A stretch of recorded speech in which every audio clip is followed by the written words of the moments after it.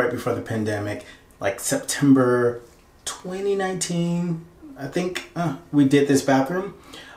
First bathroom I ever tiled. It's okay. It is what it is. The tile was left here by, I don't know, somebody who owned the property before us, and instead of throwing it out, we decided, hey, repurpose, reuse. And so that's what we did. This bathroom was roughed in, and that just means that it didn't have any walls. The toilet was here, but it wasn't connected. There's no sink, and the piping for the shower, I think, was mostly here. It was ran because the tub was here, but even the tub wasn't connected. And so we did all that work to get the bathroom functioning. And one of the things that I have been meaning to do for quite some time is put on a grout sealer. Most people are probably thinking, how you do a bathroom 2-3 years ago and not seal the grout. Well, we never use this bathroom. We have a full bathroom upstairs on the main level, and this basement, it's still unfinished. There's a lot of projects to do down here, and so that's why I didn't do it. So I'm doing it now, and you're gonna go along with me for the ride. Let's go. Top. Ooh, great.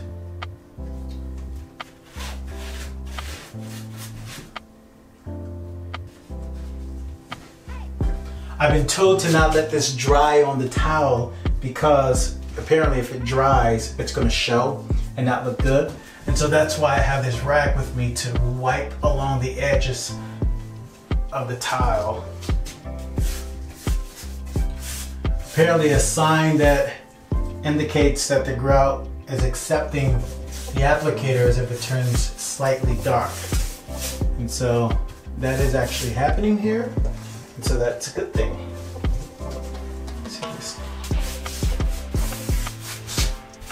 It's very watery like. It's like, let's see if you can see this. See that droppage coming out? That's what it looks like. Apparently there are different brands of sealer. I have no idea what all the brands are. I'm pretty sure this was left here by the prior owner of the house. There's like tons of supplies that was left here that we did not throw away. We used it for various projects that we've completed. So I wouldn't be surprised if this was something that was left here.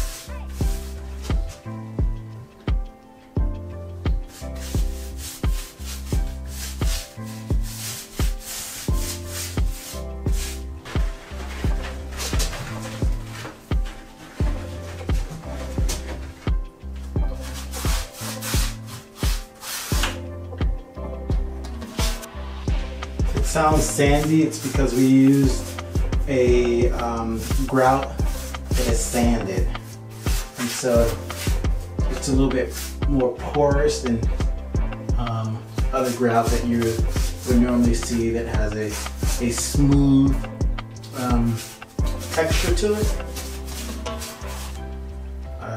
I would describe it as looking more like a caulk, but really it's a smooth grout, unsanded grout. And we went with unsanded because it was free. It was left here in this house. And so we said, oh no, we can't let this go to waste. We're gonna use this. We're gonna use it and we're gonna love it. Done. And so technically I could apply another coat. I might apply another coat. I can wait 20 minutes, and if I do it, I'll do it. But right now I'm sort of on the fence looking at the grout applicator going into the seams. It darkened the seams just like it should. And so there's no reason why I think I would need to do an additional coat unless I'll test it maybe in 20 minutes and see if the water soaks into the grout. If it beads and run off it, then I'm good to go. If it soaks into it, I'll probably do another coat just to be on the safe side.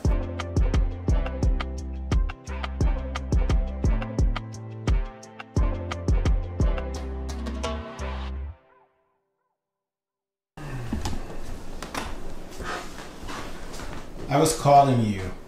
Why didn't you answer? I was very busy.